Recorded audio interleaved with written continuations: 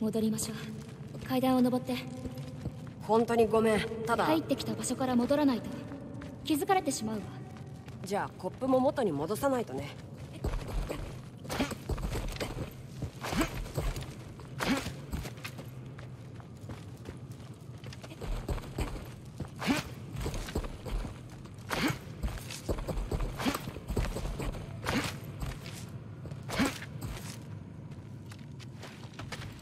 扉を閉めて。分かった。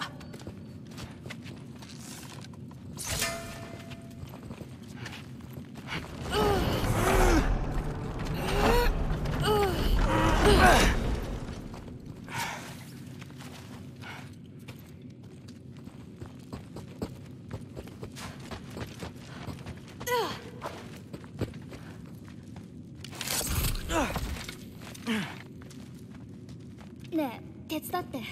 かなり重いの。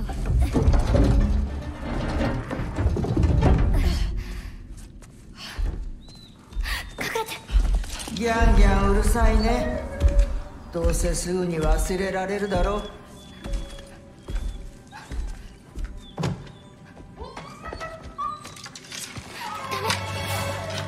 殺すつもりなんだよ。いいえ、私たちがそうさせない。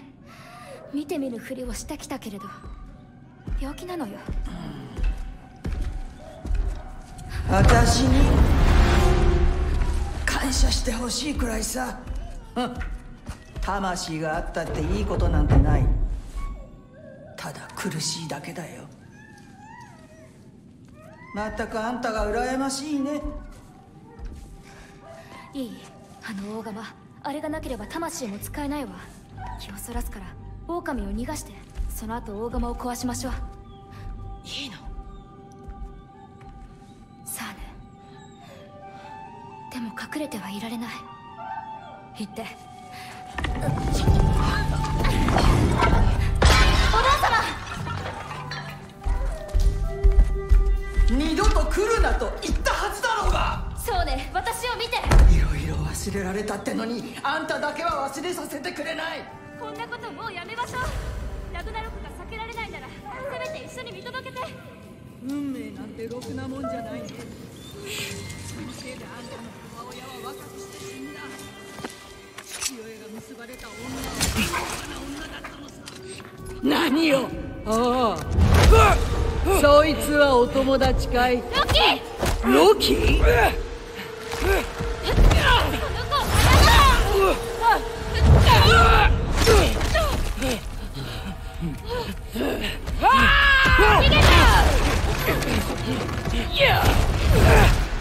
さっさと出てけ。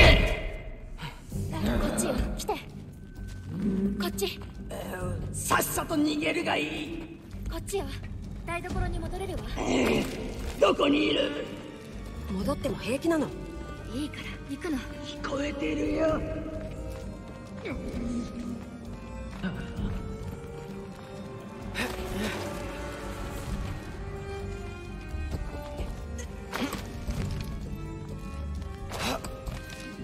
あそこ見て。あの大釜を壊すの。向こうに渡れる？どこに行った？かくれんぼかい？一緒にずっと閉じこもってりゃいいもの。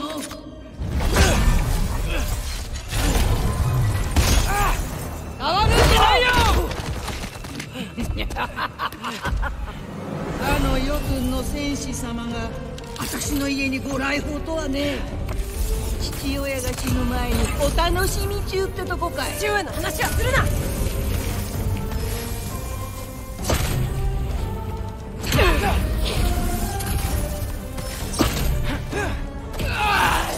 あんたにはオーディンの馬番がお似合いだね。うるさい。あいつが新しい父親になれば今の父親のことも忘れるだろうさ。黙れ。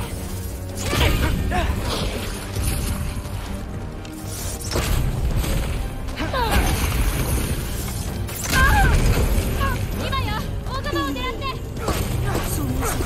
なんで来たんだ。やめろ。ドラが半飛んでいる。床から離れよう。惨めな巨人だよ二人ともね。あそこのローサスよ。私があれを撃てばひるむわ。両手で大玉を撃って。あんたは家族の恥だ。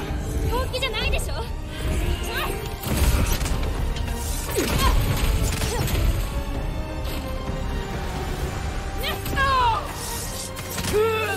近寄るんじゃないよ。ベイン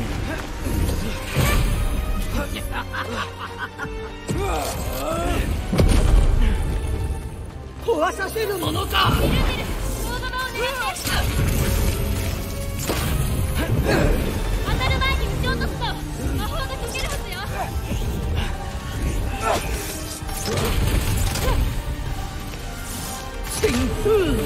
アングルボス危ない。そこから降りて。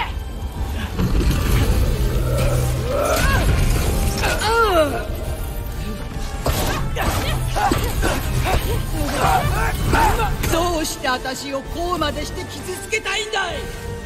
私が何をした。魂の盗むのはもうやめて。動物に同情かい。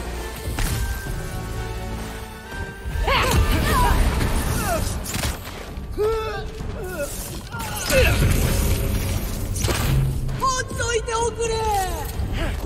ひるんでるわ。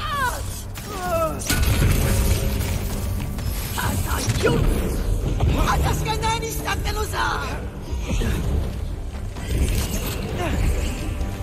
それみんなベン。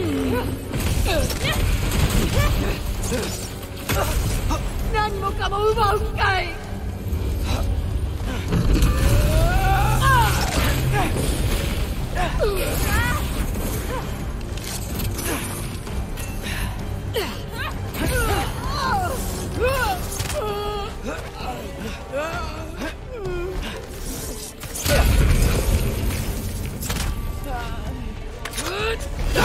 ダメだ、やめろ。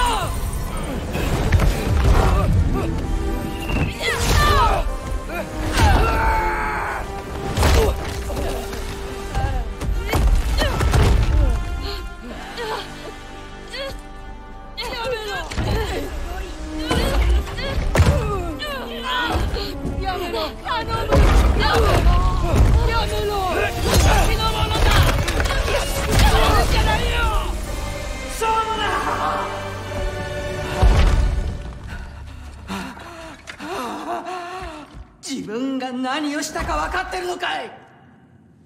救ってあげたのよ。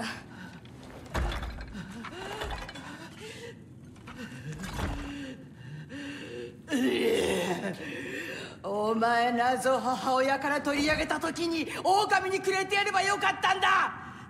出て行きな。お母様。出てけ。やめて。行きましょう。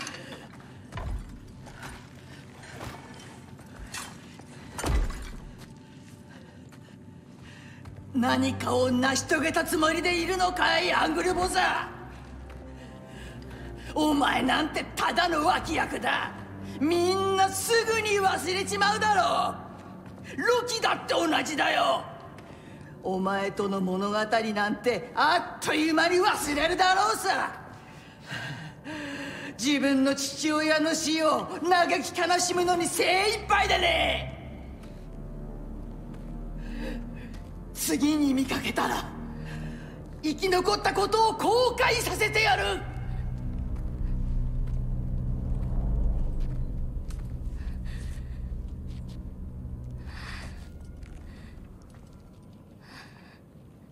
このまま置いていって平気なの？もし後を追ってきたら。前は食べ物をくれてたの。え？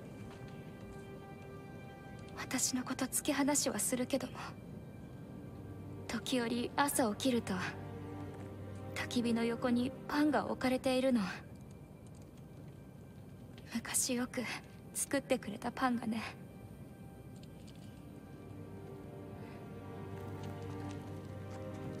あの人は怪物なんかではないわ。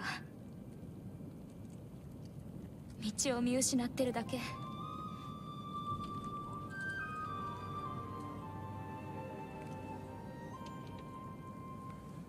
少し歩く。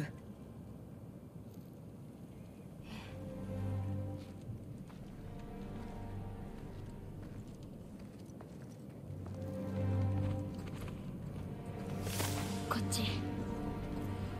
あなたも戻らないと。思った以上に時間が経ってるはず。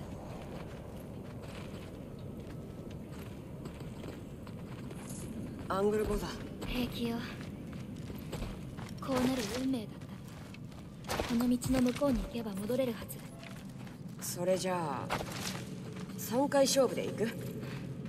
とりあえず競争いいだろ。元気づけてるんだろうけど、また勝負したいって言ってたよね。気持ちは嬉しいんだけど、前回私が勝ったでしょ。確か引き分けだったはずだけど。私の勝ちだった。じゃあ証明する。123始め。見てて。ねえ来ないの？さあ行って。キツネだったら僕も。曲がり角に注意。何言ってるか全くわからないんだけど、ここって本当にいい匂いがする。その方が鼻が利くんでしょ。よそ見しないようにね。まさか疲れたなんて言わないわよね。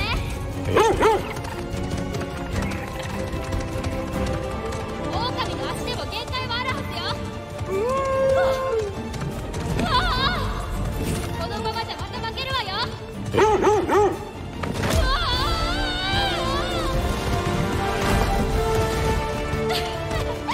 うはさせない。あともう少し。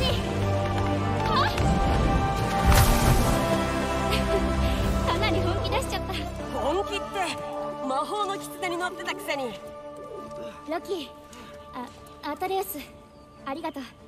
おばあさんのこと気の毒に。うん。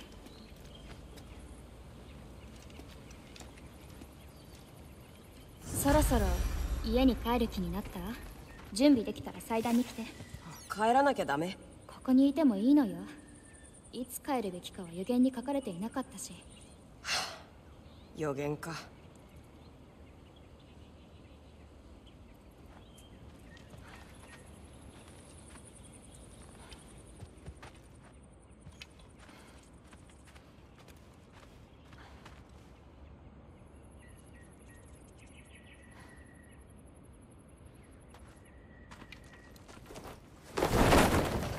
ねえ、まだ信じてないんでしょ。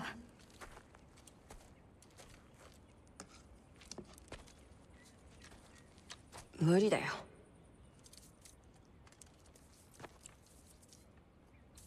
バカだって思うだろ。いいえ、お父さんのことを思うあまり彼が死んでしまう未来を思い描けないのね。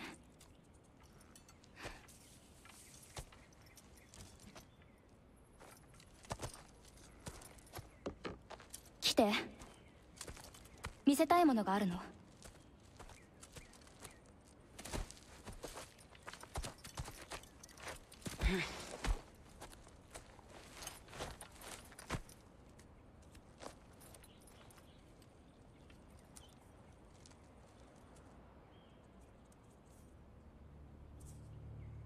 ラウフェイ。母上の。魂は入っていないけど、そうよ。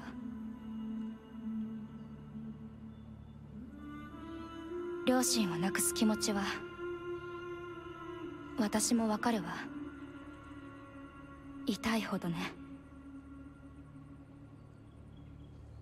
お母さんはもういないかもしれないけれど、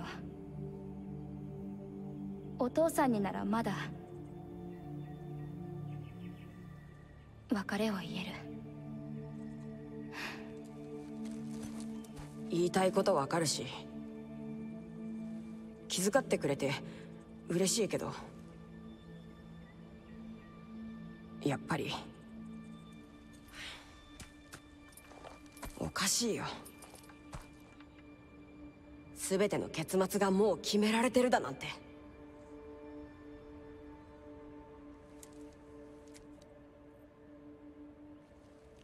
君はどうなるの？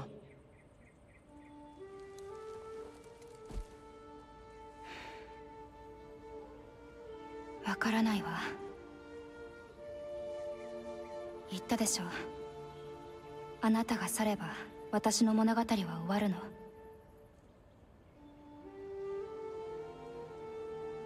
ここに残ってもいいのよ。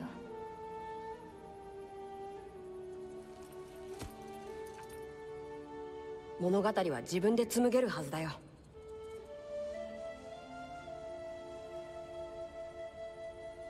どうするつもり？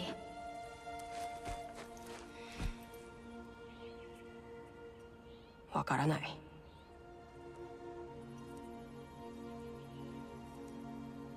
でも父上を死なせはしない。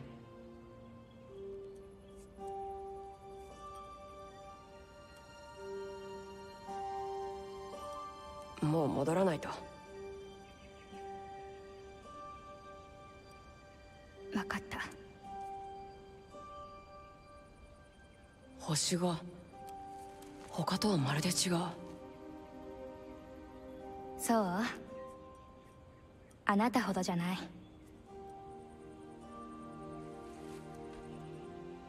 絶対また会えるよ。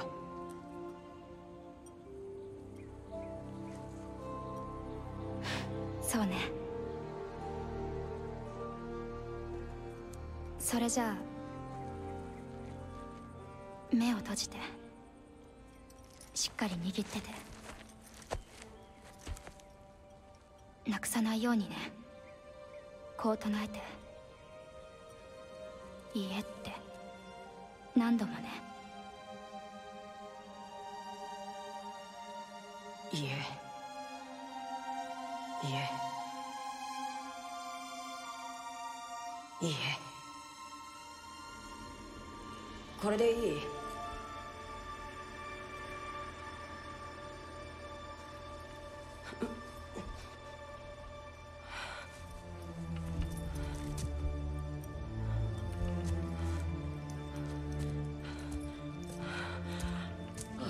冗談だろ。